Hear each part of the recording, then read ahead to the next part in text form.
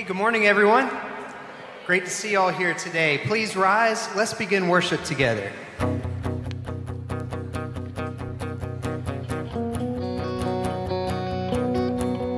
There's no space that His love can reach. There's no place where we can't find peace.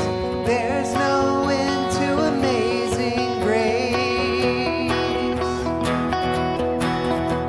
So take me in with your arms spread wide. Take me in like an orphan child. Never let go, never leave my side. I am holding on to you. I am holding on to you. In the middle of the storm, I am holding on. I am love like this, oh my God, to find. I'm overwhelmed with the joy divine.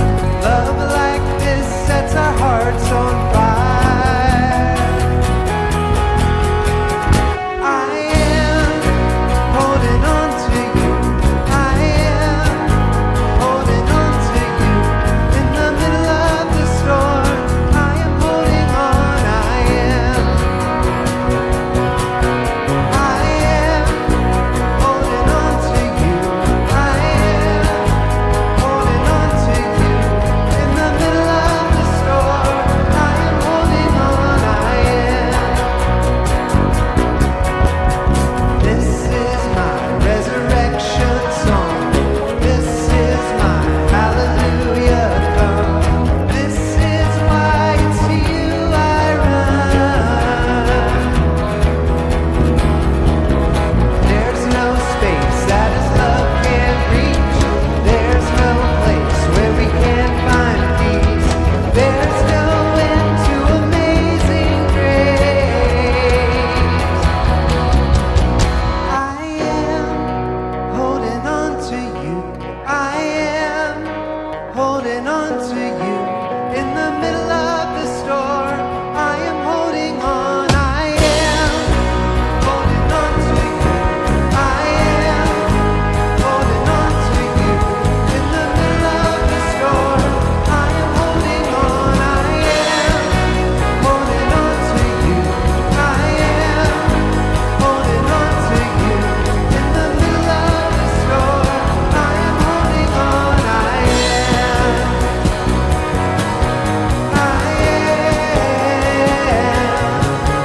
In the middle of the storm, I am holding on. I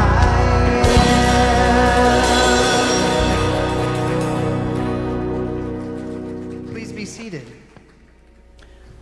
Good morning. It's good to see all of you here this morning. If you could register your attendance using the attendance pads that are located down one end or the other of your aisles, and then pass them on down. If this is your first time with us, or maybe even your second time with us, if you could fill out your full name, address, phone number, email, we sure would love to have that, just in case we miss saying hello to you today, that we can say hello to you a little later in the week. It's really good to have you if you are a guest this morning for the first or second or third time, and even if you're a member, it's really good to have you here this morning. A few announcements before we continue on with our worship service. Church Council meets tomorrow night at 6 o'clock in the chapel. If you are a leader of ministry at our church, please, please, please make every effort to attend our Church Council meeting tomorrow night. If you are not a leader, you are also welcome. It's an open meeting. Anyone is available, welcome to come to that. Big Tom and Friends, already again March 1st on Friday, so 11:30 at Magnolia's. This is for any of you men out there. They have a great lunch at Magnolia's, and they have fellowship, and lots of times they have a speaker that shares a testimony or whatever. It's just a great time of fellowship together. Pizza with the Pastors, March 3rd and March 10th. Anyone who is interested in becoming a member or finding out more about the church before you decide if you want to become a member. It's March 3rd and March 10th. And instead of having it in the parlor where we were going to have it, we're actually going to have it in 925, which is this. That way. Yeah. It's the white building as you go out the front doors here. It's the white building, and it's room 925 over there. We had to move it because we got so many people interested. Isn't that an awesome reason to move it? Yay!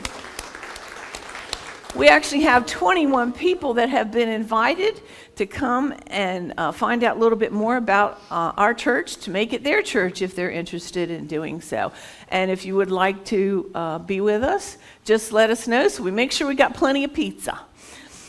Next announcement, Women's Potluck Fellowship Meal is March 5th from 5 to 7 o'clock. Here's a chance for you women to gather together for fellowship and a dinner. And also, I hear you're going to have a few special guests, as in Ruth and Mary and Martha and another Mary.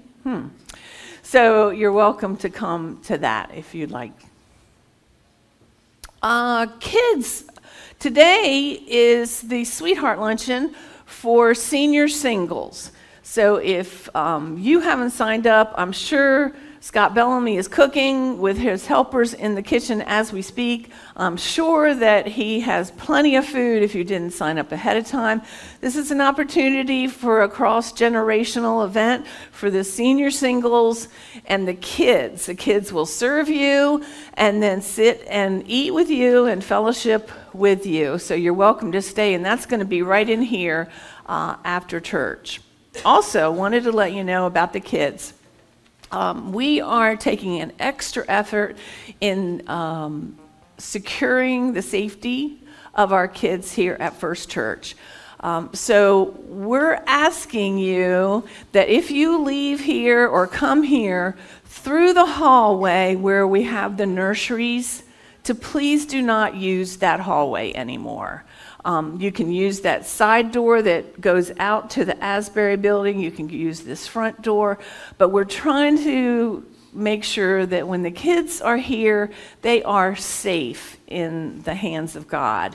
And we don't mistrust any of you, but when we have a hard time knowing who's going through that hallway, anyone could go through that hallway, and we sure do not want to put our kids at risk. So we're asking you to change probably what you've always done and go out that side door. So thank you for your help in that.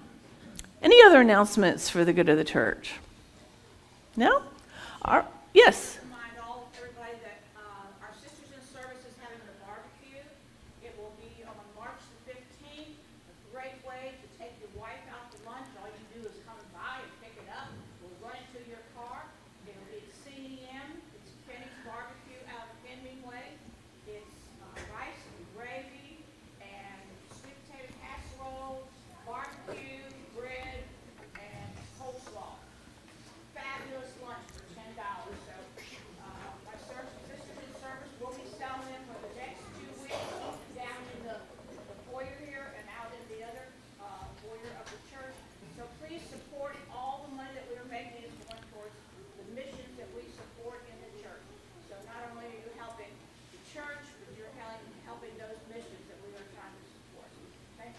Thank you very much. Yes, ma'am. Just wanted to remind all the parents that we did move our children's church at this hour after the children's message downstairs where it says kids zone. So children will meet me at that door rather than that door to exit to go to children's church today. Right. They'll be in room 106. Instead of going out this door and being on the second floor, they're now going to be on the first floor. And again, we're doing this to just keep our kids all together and as safe as possible. Okay? All right. If you guys could stand and pass the peace of Christ with those around you.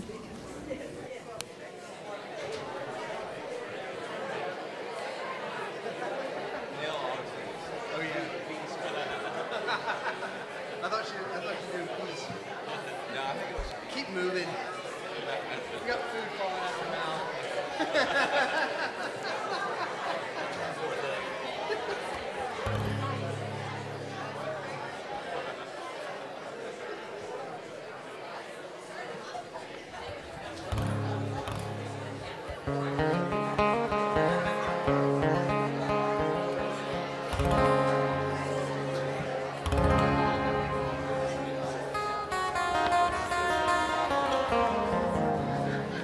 All right, if y'all will, please remain standing and let's continue worship.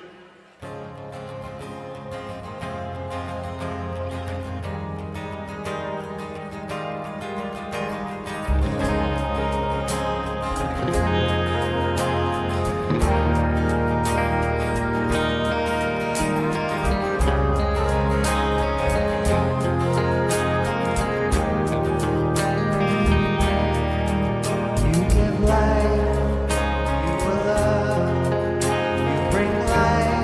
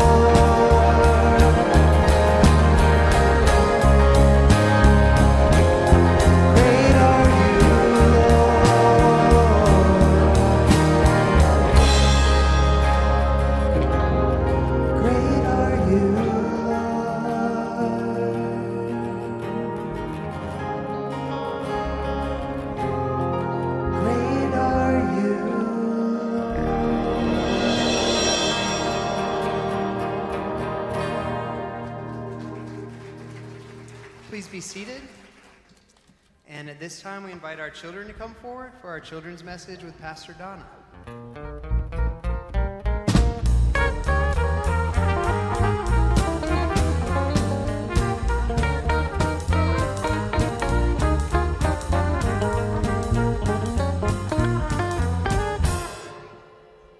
Well, good morning. Good morning. Good morning. Everybody awake this morning? Good to see all these wonderful faces with us today. And I love that you're here with us to share in God's Word. And this morning we have a special message. I'm going to ask you a question here, though. First, who knows who Pastor Michelle is? Anybody know who she is? That's not me. Oh, there she is. That's Pastor Michelle. Well, guess what? She came today to share a very special thing with you. And I'm going to let her share it. All right. Yep. I brought something that is really old with me. You want to see? Can you guess what it has to do with in this box? A box. It has to do with Christmas. I want to show you 2 Christmas ornaments. Does that look old to you? Yeah? And how about this one? Does this one look old to you? Wow. Yeah? That's because they were on the Christmas tree when I was a kid. Wow. And maybe even before I was a kid. Maybe these are ornaments that my mom and my dad had before they even had children, and I came along. But we used them on my Christmas tree when I was little, and then we used them on my Christmas tree when my kids were little, and now I have passed them on to my kids. My daughter has these, and she's going to put them on her Christmas tree, and then one day she's going to give them to her daughter. So do you know what it's called when we pass on things like this? What it's called? What are they called? Heirlooms, maybe? These are special things that we pass on from generation to generation to generation. Right, Pastor Donna? Yes, and I bet you have things like that in your house, don't you? You have things from your great-grandpa? Who has a great-grandmother or great-grandfather? Do you have things in your house from them? Maybe? How about your grandmother? You have things in the house from your grandmother? Yeah. And those heirlooms are important, and it's part of our message today, which comes from the book of, if I can pull it up here, the book of Genesis. And it says this in verse 1. After this, the Lord spoke to Abraham in a dream. And God said, "Do not be afraid, Abraham. I will keep you safe. I myself will give you many good gifts for you and your children and your children's children." And so this story is about God's promise. He didn't have something that God didn't give Abraham ornaments.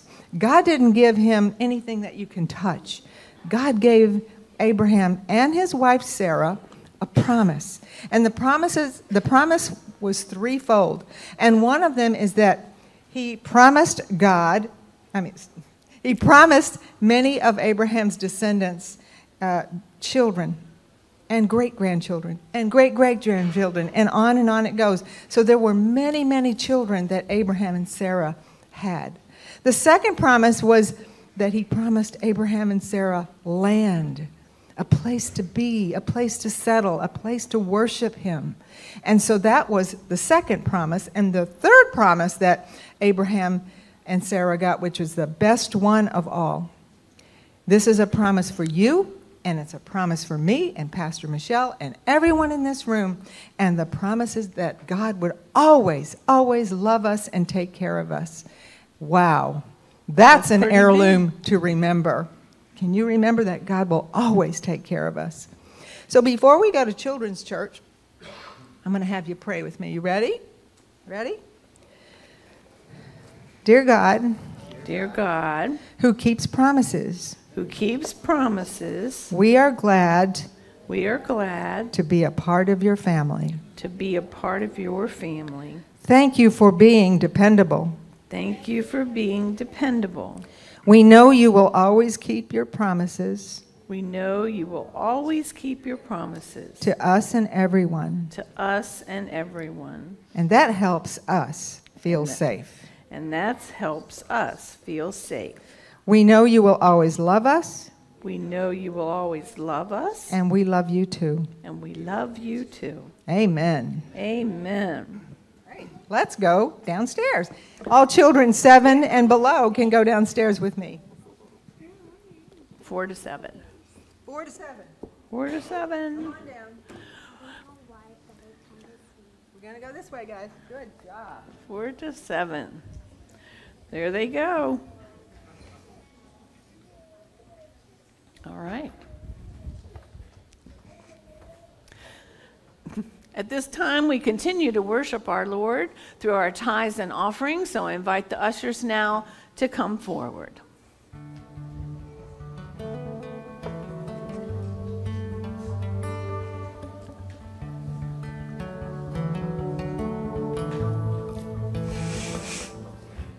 What a friend we have in Jesus, all our sins and griefs to bear.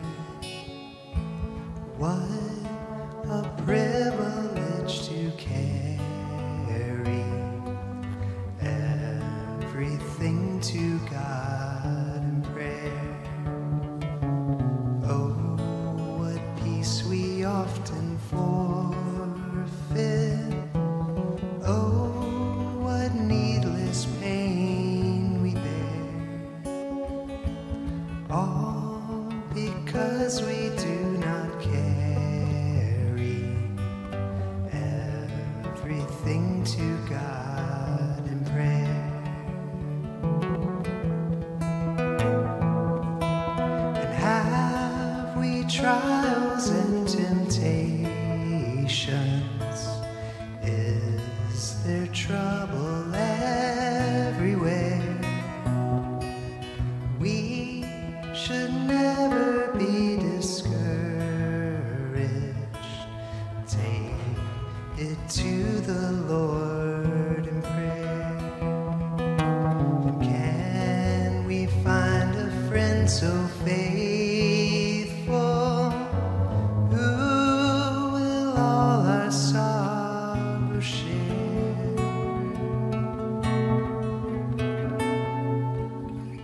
Jesus knows our every weakness. Take it to the Lord in prayer.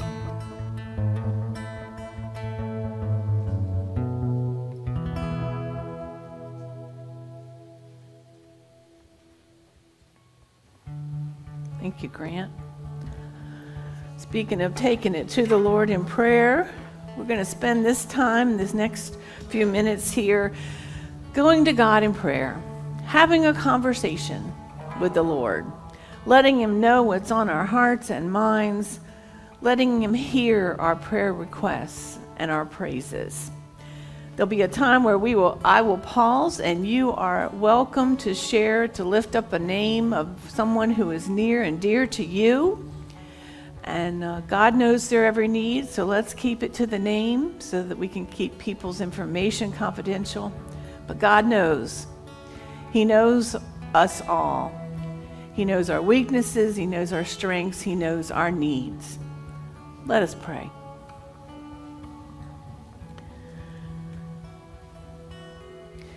Gracious and loving Lord, we come to you today with thanks and with praise, worshiping your holy name, loving you with all we have in song and word and deed. We thank you for this opportunity that you have gathered us here away from the busyness of life, and we're able to leave it outside these walls so that we can come in here and just concentrate on you, on your grace, on your love, on your comfort and your support, on your healing, on your power, and on your promises. We ask you, Lord, just to fill this whole room with your Holy Spirit so that we feel your presence, that we can really feel you here with us as we worship you. And Lord, we thank you for all that you give us. So seldom do we take time to just say, thank you, Lord, for we would be nothing, we would have nothing if it were not for you. And sometimes, Lord, you want to transform us into really tight relationship with you. And sometimes that means change. And Lord, we as humans have a hard time with change. So grant us peace in knowing that sometimes we are called to a higher level of righteousness through you. That we are called into service. That maybe we're called into teaching or leading or sharing your word with others. All of that can be kind of scary sometimes, Lord, but you promise us that you're going to give us the words, and we're just going to count on that.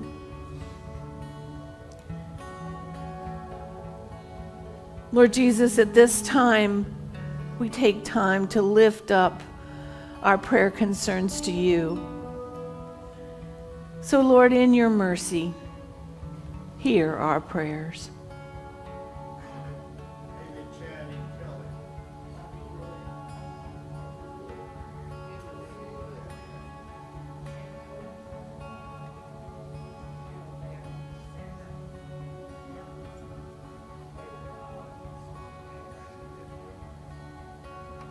Yes, Lord.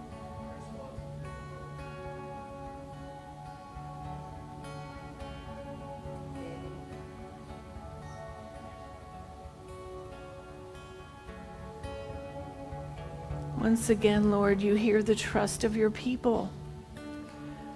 We would not be mentioning anything in prayer if we didn't know that you hear us,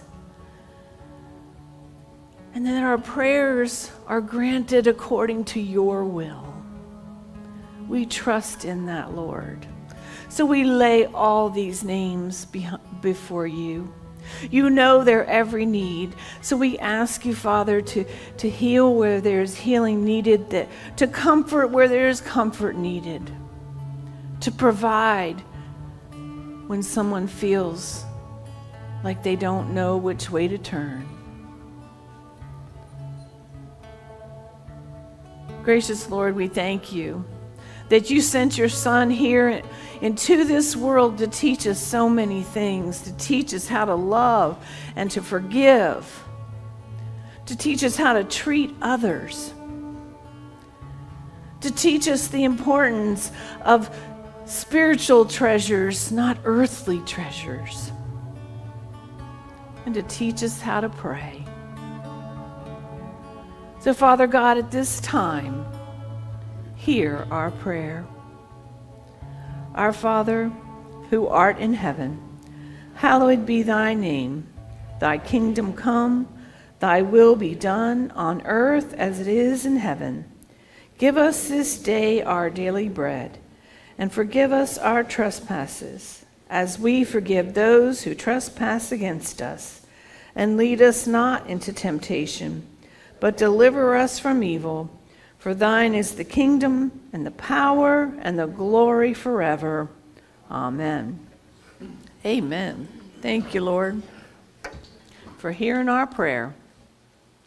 Our scripture today comes to us from the book of James, chapter 5, verses 13 to 16. Are any among you suffering? They should pray.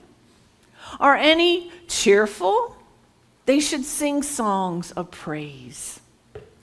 Are any among you sick? They should call for the elders of the church and have them pray over them, anointing them with oil in the name of the Lord. The prayer of faith will save the sick, and the Lord will raise them up. And anyone who has committed sins will be forgiven. Therefore, confess your sins to one another and pray for one another so that you may be healed. The prayer of the righteous is powerful and effective. These are the words of God for you, the people of God. Thanks be to God. Today we're continuing on with Greg Crochel's book called Christian Atheist. And one of his chapters this week we're going to be covering is when you believe in God and not in prayer. Doesn't sound as bad as it is. It as bad as it sounds? Don't raise your hands. But how many of you have a hard time praying? You're in good company. It must be enough people that Greg Crochel put it as a chapter in his book, when you believe in God and not in prayer. He says many Christians create a long list of reasons why they don't pray. From feeling not like we're not good enough at it, to being bored when we pray, from not wanting to bother God with our small requests, to not thinking our prayers can actually make a difference. Now these seem like kind of giant hurdles, especially if you have a hard time with one of these areas. But I'm going to help. Actually, I'm going to help through the words of Greg Crochel, because I'm going to use a lot of what he said because it is so to the point to help us learn how to pray. So if you're not there yet, don't worry. We're going to have to start somewhere, and we're going to start this morning. Many of us fear that we aren't good enough, eloquent enough, passionate enough. I sure don't sound like that pastor on Sunday morning. She prays with confidence, and I don't have that. I haven't always prayed with confidence, and I surely haven't always felt comfortable praying out loud. But God has got me to a place now that I pray with confidence. We forget that God loves the prayers of imperfect people. People who know they've done wrong, who know they are helpless on their own, and who want so desperately to reach out to God and to know Him. So what is prayer? Prayer, by definition, is communicating with God. But this communication doesn't have to be fancy. It doesn't even have to be in talking. We communicate with God through lots of things, through music. I am very connected with God when we sing. Love the songs. Body language. Crafts, facial expressions, dancing. You see the little kids around here dancing? They're excited about the music that we're singing to the Lord. And even writing. Have you ever tried a prayer journal if you don't feel comfortable talking to God? Try one of those areas if you don't feel comfortable just talking to the Lord. He hears you in so many different ways. It doesn't have to be verbally or even the quiet talk within our head. No matter what mode of communication you use to God, pray to God, God most enjoys the prayer that is natural, direct, and simple. Groeschel says that as a parent, he would much rather his child climb up into his lap and say, "Daddy, I'm afraid of the dark. Can you help me?" Instead of thinking this way, many of us think we need to talk to God. Great omnipotent Father of the household, I beseech your presence. Great provider of all, grant me thy presence through the long watches of the night. For lingering fears beseech me until dawn's first rays. At last light my heart with hope. Daddy, I'm afraid of the dark. Can you help me? Now, if you feel comfortable praying like that, pray like that. God gets it either way. But most of us don't pray like that. God wants to hear us. And if we have to think about the way that we're going to say it, oftentimes we just don't say it, do we? God doesn't need showy, inauthentic prayers. He wants us to talk to him like we're talking to a friend, honestly, openly, and frequently. 1 Thessalonians 5:17-18 says, "Pray continually, for this is God's will for you in Christ Jesus." Now, continually doesn't really mean from the time you wake up to the time you go to bed, you have to be in prayer the whole time. It means often. It means through every part of your life. It means letting God know what's going on with you. If we think about fancy, showy language, we're certainly not going to pray continually or often. So are you one of those people who get bored when you pray? You start out like gangbusters, and then about 30 seconds in, you go, what are we having for dinner tonight? I got to stop by the grocery store because we're low on toilet paper. And when you do that, does it make you feel guilty? Been there. Been there. Never been diagnosed with ADD, but I have a little bit of it when I pray. When prayer becomes an empty, meaningless ritual, it is boring. It can be boring. But when you pray, remember that God is truly excited to hear from you. Truly excited. Your prayer doesn't have to be long and drawn out. Remember, he wants to hear from you all the time. Think about how many times you text a friend or your daughter or your mom or your dad. Everything that we go through in life, we shoot somebody a text about, right? Well, can you imagine how much God would love it if we shot him a prayer?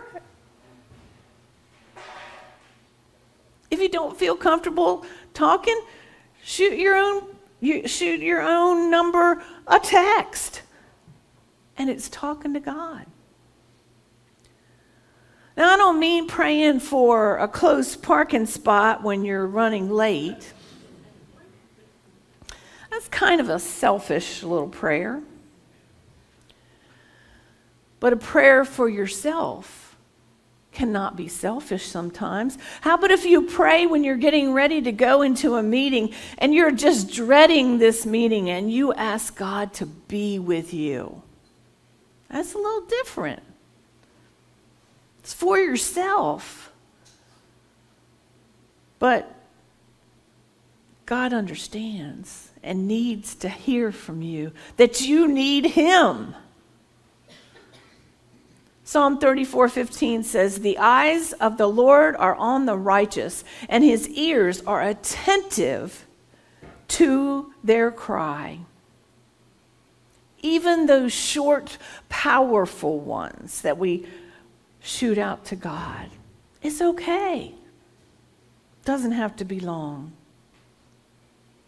Maybe the moment that you find out that a loved one has cancer, pray that God would heal him right then and there.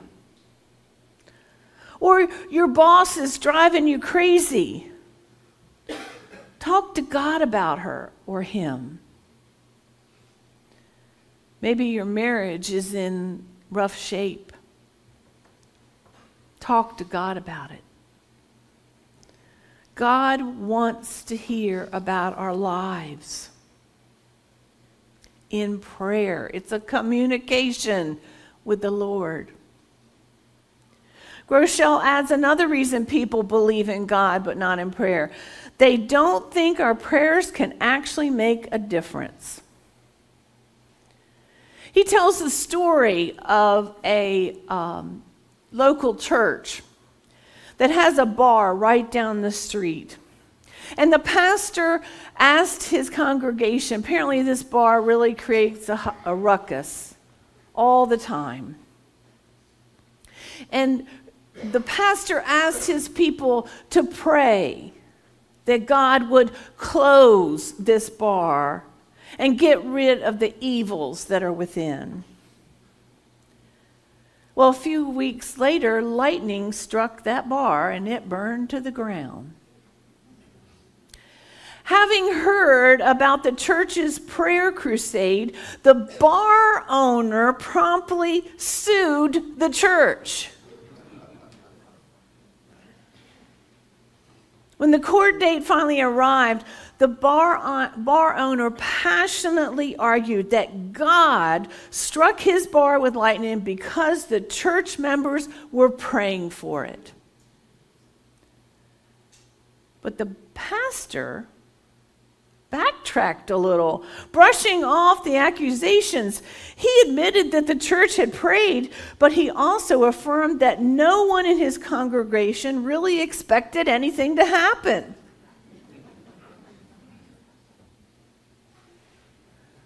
The judge says, I can't believe what I'm hearing. Right in front of me is a bar owner, an unchurched bar owner who believes in the power of prayer, and a pastor who doesn't.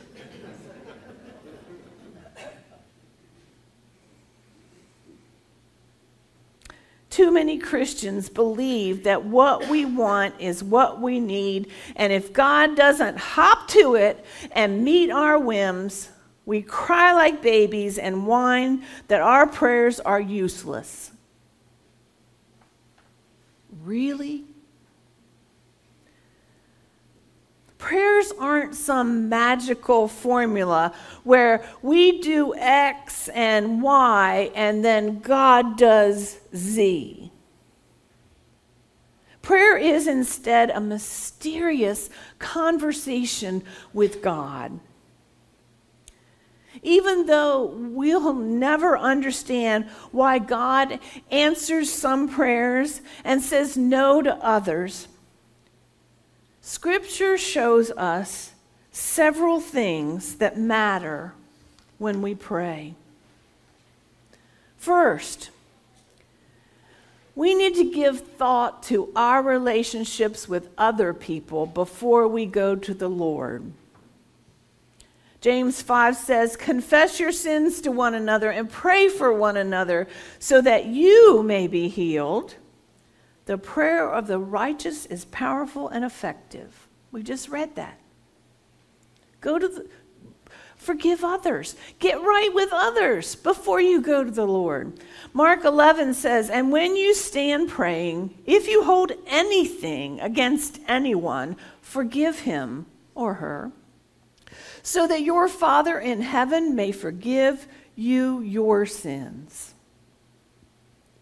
We are only made righteous through the grace of God And that includes the forgiveness of others. God calls us to that.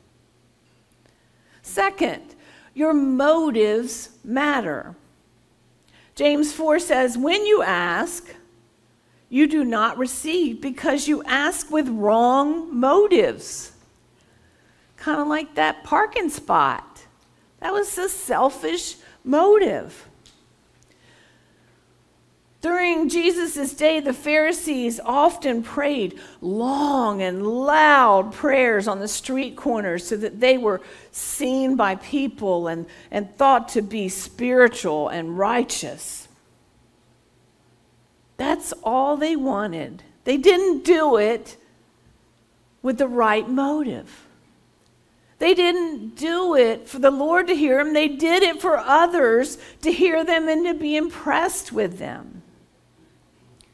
But Matthew 6 says, and whenever you pray, do not be like the hypocrites, for they love to stand and pray in the synagogues and at the street corners so that they may be seen by others. That's their motive. Truly, I tell you, they have received their reward. But whenever you pray, go into your room and shut the door and pray to your Father who is in secret, and your Father who sees in secret will reward you. Now, that doesn't mean that we have to only pray alone in quiet spaces. Obviously, we pray here, right? What it means is do it for the right reasons. If you're praying out loud for other people to go, wow, that guy prays really nicely, doesn't he? Or are you talking to God? Is it a conversation with the Lord? Another ingredient of effective prayer is our faith. James 1 says, but when he asks, he must believe and not doubt, because he who doubts is like a wave of the sea, blown and tossed by the wind. Kind of like that church and that pastor, really not expecting anything to happen. And finally, part of our faith is praying according to God's will. If we ask something contrary to God's will, God, in his mercy, won't give us what we want. Now that seems kind of harsh, doesn't it? We really want it. But God, in his mercy, won't give it to us. 1 John 5 says, this is the confidence we have in approaching God, that if we ask anything according to his will, he hears us. And if we know he hears us, whatever we ask, we know that we have what we asked him of. Excuse me. Now, I know unanswered prayers can be truly frustrating, especially when you're almost certain that it's God's will what you're praying for. Maybe it's a promotion at work. Why wouldn't God want me to get a promotion at work, right? The trouble is, we don't know what God knows. We see it in human sight. God knows the end of the story. And sometimes our prayers are not answered, or they're not answered according to the way that we have prayed for. But God, in his extreme love for us,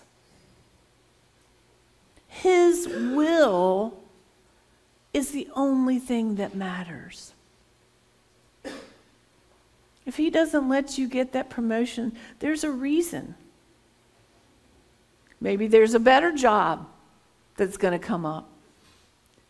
Maybe it's because you're going to be spending so much more time on that new job that when your mom gets sick, you don't have time to spend with her.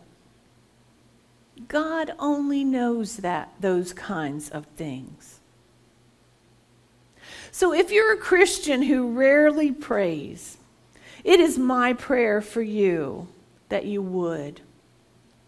Start small. Start small.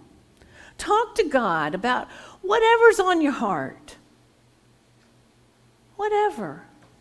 You wake up in the morning and you're just feeling rough. Lord, I feel rough this morning. Please get me through this day. That's a prayer. That's a small start, and God loves it. Even if you don't see the results of your prayers around you, you may still sense God's loving presence as you begin to know Him more and more through this communication that you have with Him. But when you pray, and God specifically answers that prayer, you will never be the same again. Because you know that God hears you. And you know that you've got this connection with God, that you're even feeling God's will as you pray. You'll never be the same.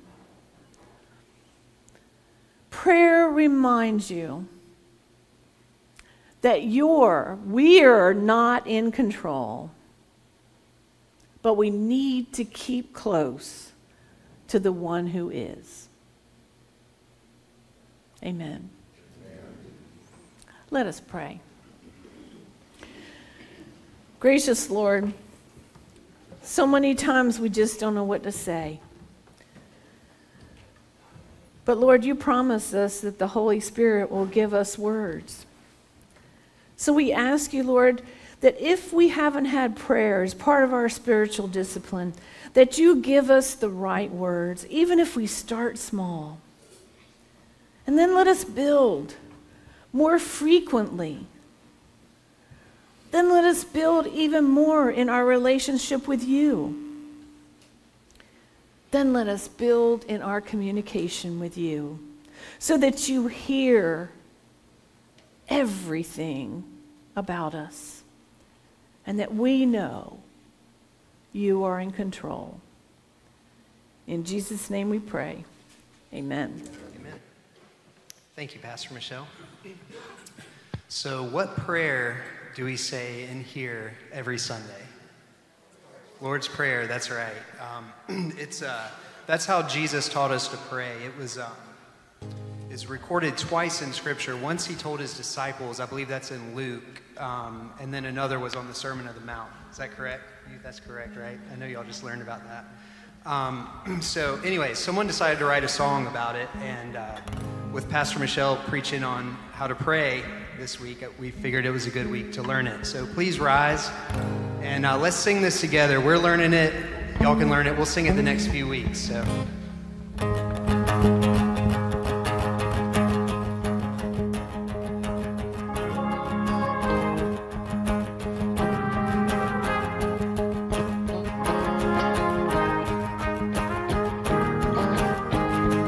Father, let your kingdom come. Father, let your will be done on earth as in heaven, right here in my heart.